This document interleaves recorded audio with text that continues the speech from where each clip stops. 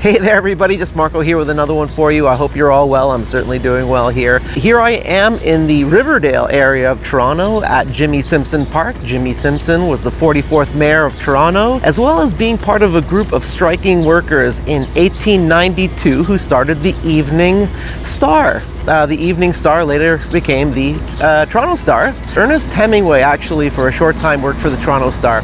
Right, interesting facts about the city, courtesy of Marco. Anyway, a channel I love a lot is Mark Wiemels' channel. As many of you know, he covers a lot of manual focus lenses, affordable manual focus lenses, and some autofocus lenses. But he was talking recently about this and why photographers love it. I've owned this for quite a few months now. I really like this little lens. I want to dive a little bit deeper into why photographers love this little lens. All right, let's get to it. I'm reinventing myself. I'm me and nobody else. Ooh, I can't help but smile. The prerequisite flower shots. Some wonderful color reproduction here, or rendition. Showing off that maximum 1.4 aperture. Barrio is one of my favorite restaurants in Leslieville. This is the gate to the Barrio patio, and the lights over the Barrio patio. Payphones, don't see too many of those around anymore. You know you're in Leslieville when you see these benches. Getting a vintage look on here, the old veterinary clinic. It's beautiful Ford F-150 owned by Bill. I've been hoping to run into this guy, ask him about his truck.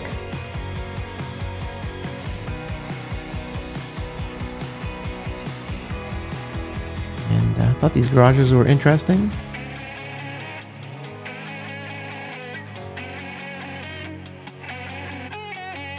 Mature trees along many of the streets. This kind of rough looking place, thought it had a lot of character. Dog walking, very lucrative in Toronto. More colorful homes. Actually, this next one is one of my favorite houses in the city. These guys were restoring chairs at a local restaurant. Hey there, here we are inside. I hope you enjoyed those photos as much as I did taking them.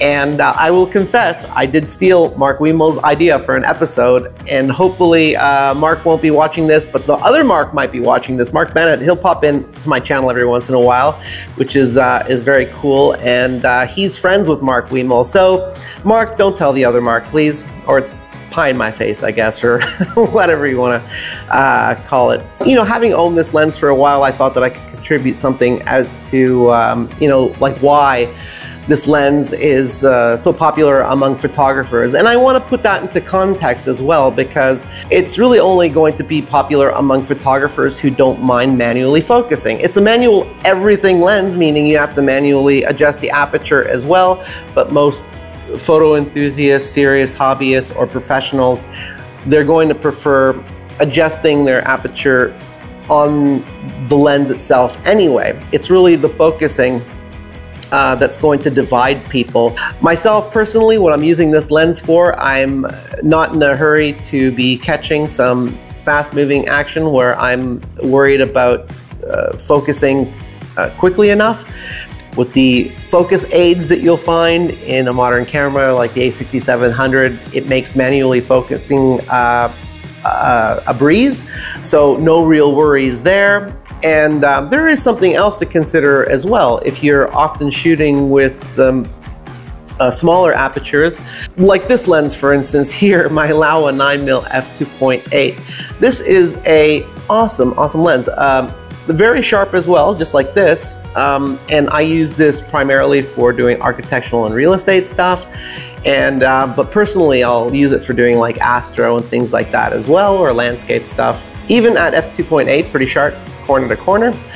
But I'll be shooting this f8 when I'm doing the real estate stuff, because I want things as sharp as possible from the foreground and the background. F8 is sort of the sweet spot for this, and it gives you that deep depth of field.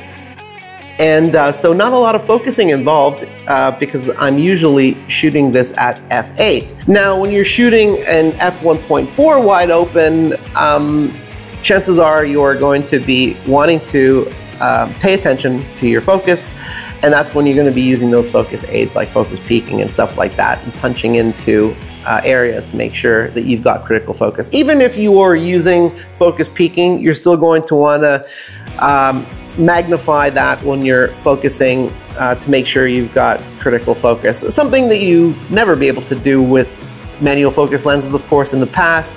So take advantage of those manual focus aids we've got in our modern cameras. So I think I did mention I've done some product photography with this. So certainly if you're doing any commercial photography, product photography is one of those things that you can accomplish with this, because you don't necessarily need a autofocus lens to do product photography.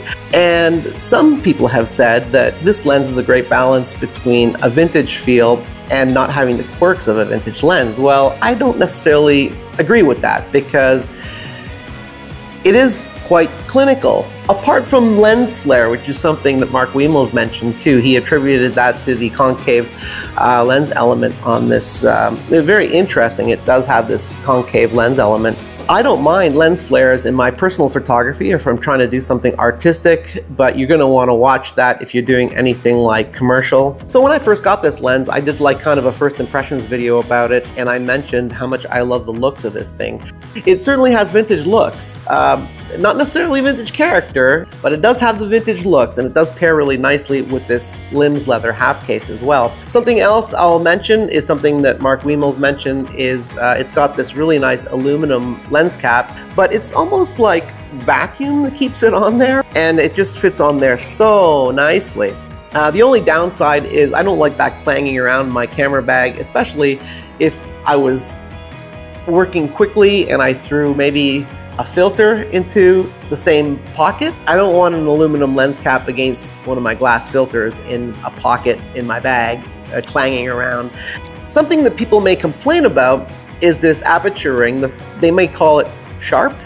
I don't really find it sharp. I actually find it really easy to hold and turn, which is nice. And also, because it's so narrow, it does have a distinct feeling between it and the focus ring.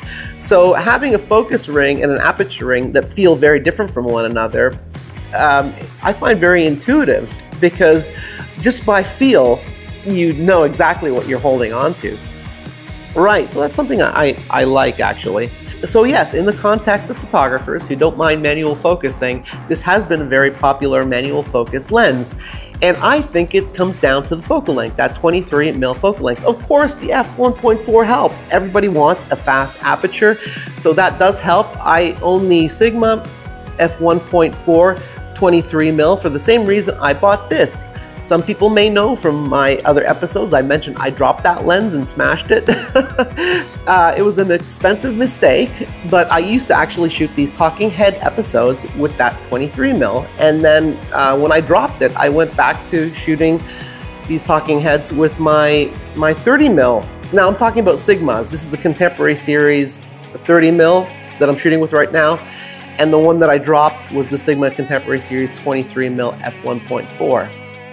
Dropped that lens. Soon after that, I bought this as an inexpensive interim replacement and never bothered buying that Sigma again, because this really did fill that gap. I didn't really feel it necessary to buy the 23mm Sigma back once again. And I also got very accustomed to shooting these talking head things with the 30mm. It's a little too far, in my opinion, for doing talking head outside, because I don't like being that far from the camera in case somebody decides to walk off with my take off with my camera. I like my camera a little bit closer to me when I'm out in the wild. That's why I'm usually shooting my talking head when I'm outdoors with my 15mm f1.4 Sony lens. I got accustomed to the 35mm focal length on full frame, and the 23mm on APS-C brings you very close to that. So the combination of that 23mm focal length as well as the f1.4 aperture. Hopefully you guys got something out of this one as usual. If so, consider leaving me a thumbs up. If you want to make sure you don't miss any of these in the future, please consider subscribing. If you've got any ideas for future episodes, please leave that in the comments below. And until next time, keep working to make your chosen idea a reality. Peace.